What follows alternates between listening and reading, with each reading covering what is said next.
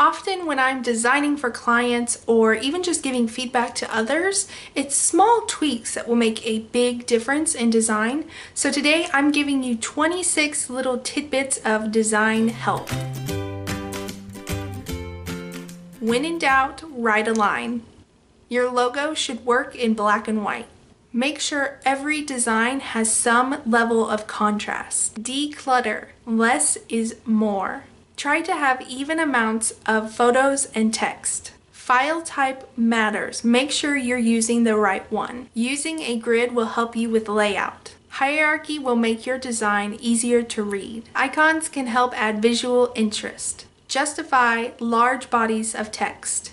Kern your type. Try to limit yourself to 2 colors and 2 fonts. Mood boards can help you stay on brand. Never use Comic Sans or Papyrus. Be original, don't copy. Use high quality photos. Question every design decision. Be relevant, not trendy. Try using different shapes in your designs. Templates will help you stay consistent. Underline or highlight your links. When in doubt, design with vectors. White space is your friend.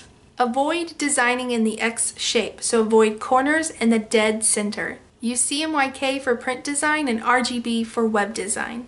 Zero in on your audience and design for them. I hope you enjoyed these 26 tips. If you learned something new, let me know in the comments below.